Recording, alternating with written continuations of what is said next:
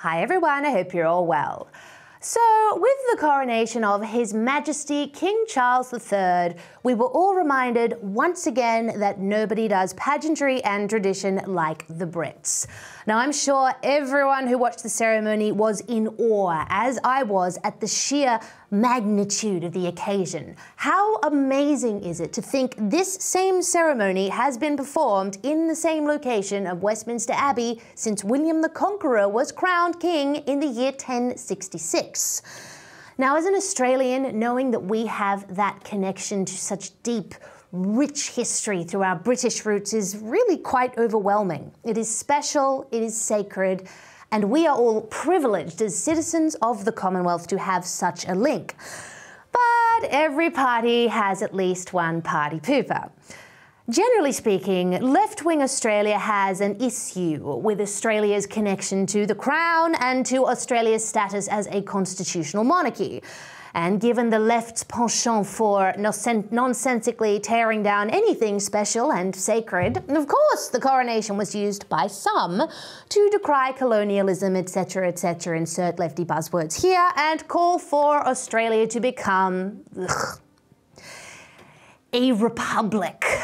So, as an uber-monarchist, arch-royalist and renowned Anglophile, you may have gathered that I'm rather opposed to the idea of Australia becoming a republic.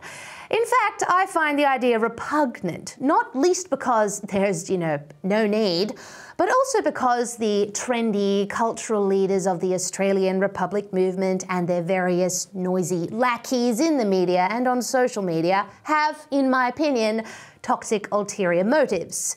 Exhibit A, the coronation commentators at Australia's publicly funded broadcaster, the ABC. Nothing showed how your ABC is really their ABC better than the way that they previewed the coronation of King Charles on the weekend. That they are at the heart of the dispossession of the stolen land of our First Nations people and of massacres and attempted genocide in this country and others.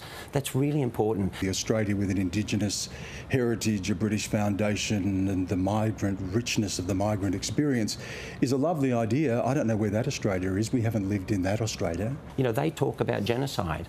They talk about crimes against humanity, which they are now recognised as. But this may well be the start of a different Australia and the end of the final element of the British Empire. As a result of the Crown establishing institutions here, Australia itself was founded, or at least New South Wales and the colonies, founded as penal colonies. So it's about time we absolutely start to imagine First Nations peoples at the front and centre of our nation. Abolishing prisons, for one, because those are also outdated in this colony. Now, before I continue explaining why Australia becoming a republic is a terrible idea, I need to clarify three things. The first is that in this video, I am going to be specifically discussing Australian Republic enthusiasts who are on the left, not the right. While there aren't that many of them, there are a few conservatives in Australia who do favour the idea of a nation becoming a republic, God bless them, and look, yes, they have their reasons. However, those believers in a republic are not who I am referring to in this video, just so you know. The second thing I need to clarify for you foreigners out there is Australia's status as a constitutional monarchy. Constitutional monarchy is defined as a system of government in which a monarch shares power with a constitutionally organised government. The monarch may be the de facto head of state or a purely ceremonial leader and is, at least in the case of the British monarchy, a compulsorily apolitical presence. They are not allowed to express any political views or take sides, which, to his credit, King Charles has done very well at since he became king. He has nicely reined himself in. The Constitution allocates the rest of the government's power to the legislature and the judiciary. In the case of Australia, the monarch, King Charles III, is the sovereign, who appoints at the instruction of the Australian government a Governor-General, who is Australia's head of state and represents the monarch. The function of the Governor-General is also largely ceremonial, but they do have the power to make decisions about who is or isn't in government if the government of the day is incompetent or corrupt. which, funnily enough, has happened before. More on that later. As such, while the monarch is the sovereign and the Governor-General is the head of state, the monarch and the Governor-General, by proxy, do not rule. It is very important that is clear, because I noticed when Her late Majesty Queen Elizabeth II passed away last year that a number of American commentators seem to think that the Queen or King actually rules or has some sort of say in the everyday function of government. Hence the calls at the time for King Charles to organise reparations to former colonies. We can mourn the Queen and not the empire. Yeah, because sure. if you really think about what the monarchy was built on, it was built on the backs of black and brown people. She wore a crown with pillaged stones from India and Africa. And now what you're seeing, at least in the black communities that I'm a part of, they want reparations. You know, Barbados left the sort of this monarchy, this colonization. Yeah. Jamaica, I have a lot of Jamaican friends. That's coming soon. And right now, Charles now is in a position. I think, has 14 colonies that he is now head of state, including Australia and Canada, I believe, if I'm correct. It's time for him to modernize this monarchy, and it's time for him to provide reparations to all of those colonies. Of course, he can't do that because, you know, he doesn't have any legislative power. Australia is a representative democracy and, for lack of a better term, a crowned republic, given the Crown has no say in making our laws and at most functions as a very occasional referee via the Governor-General. Again, more on that later. Now, third, when I say there is a push to make Australia a republic, I don't mean with an entirely new democratically sound system of government. The only models the Australian Republic movement have proposed so far are simply replacing the monarch with a president to perform essentially the same function. So, replacing the compulsorily apolitical monarch and by osmosis the similarly apolitical Governor-General, who attained their positions either hereditarily or by meritorious appointment, with someone who is in some way elected and will therefore need to campaign, thus necessarily and inevitably injecting politics into an office that is supposed to be apolitical. Make it make sense. So, there are two types of left-wing Republican. The first is the old-school Republican, moved to act by something I like to call Whitlam derangement syndrome. This syndrome is the intergenerational resentment harboured by those on the left who just cannot accept that sometimes their proverbial political team, in this case former Prime Minister Gough Whitlam and his Labour Party government, makes mistakes worthy of reprimand. Therefore, they have been vaguely seeking to avenge Gough Whitlam's dismissal as Prime Minister by the Governor-General in 1975. Well, may we say, God save the Queen. Remember when I said the Governor-General acts as a very occasional referee when the government of the day is incompetent or corrupt? Well, that was the only time in Australia's history where it happened, and it has fueled old-school Labour Party enthusiasts for nearly 50 years with a bubbling, salty fury, the likes of which mere mortals cannot fathom. They were incensed that a foreigner could apparently meddle in Australia's political processes. Hell hath no fury like a lefty scorned, am I right? So you can imagine how disappointed they must have been back in 1999 when Australia did, in fact, vote in a referendum as to whether or not Australia should become a republic. And the result was, obviously, a resounding no. However, it turned out the crux of their lefty chagrin was unfounded when, in 2020, the Palace Letters were released by the National Archives of Australia. These were about 200 letters between the Governor-General of 1975, Sir John Kerr, who dismissed Gough Whitlam as Prime Minister, and the late Queen's then Private Secretary, Sir Martin Charteris. Now, far from being the smoking gun, proving once and for all a foreign entity meddled in Australia's democracy, the Palace Letters revealed that, in fact, Sir John Kerr did not inform Queen Elizabeth before he made the decision to dismiss Gough Whitlam, and that Sir Martin Charteris did not offer any encouragement for him to do so, acknowledging only that the Governor-General does indeed have reserved powers to use in this way, and that they should only be used as a last resort. And yet still, these old-school Whitlam deranged Republicans continue their crusade to make Australia a republic. Not for the betterment of the nation, because there is nothing about being a republic that would demonstrably make the nation any better, but because they have a 50-year-old axe to grind.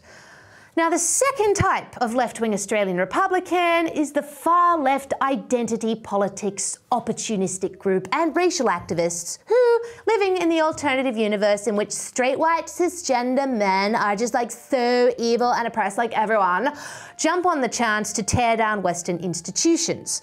In the case of a republic, they insist the Crown is a colonialist, racist oppressor, and that in order to be free from this racial oppression, we need to become a republic. Independent Senator, Indigenous woman, and bona fide lefty eccentric Lydia Thorpe gave the best example of this mindset at a protest last year after the passing of Queen Elizabeth II. The Crown has blood on their hands!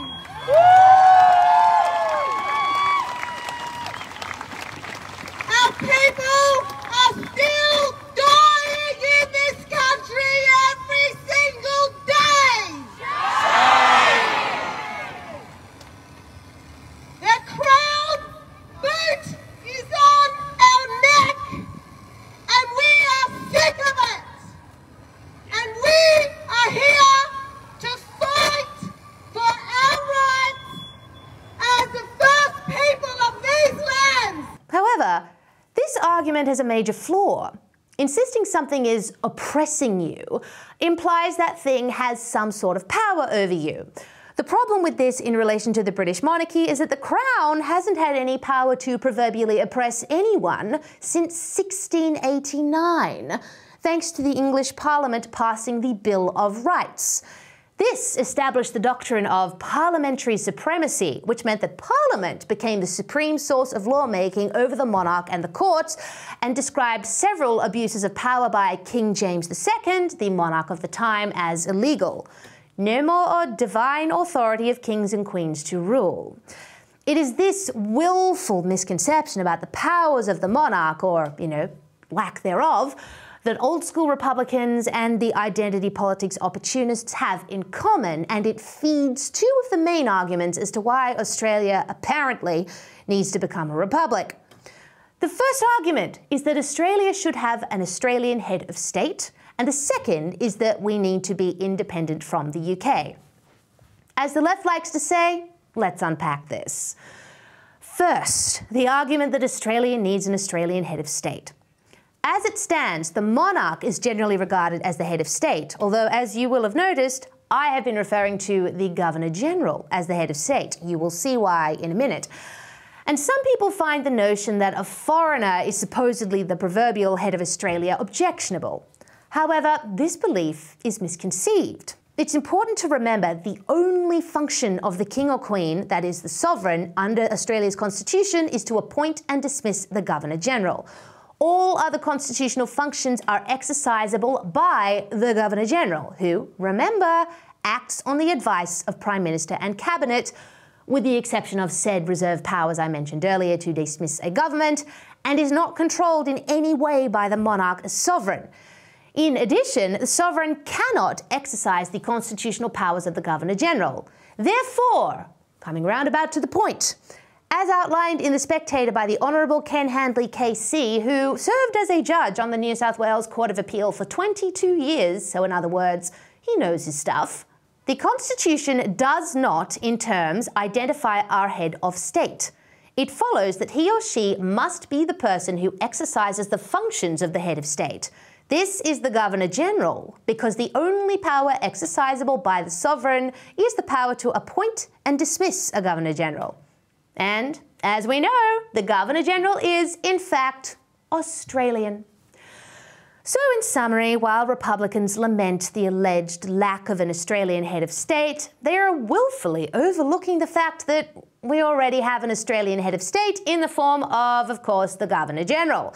Now, this has been upheld by the courts a number of times as far back as 1907. The more you know. The second argument is that Australia is somehow not independent from the UK.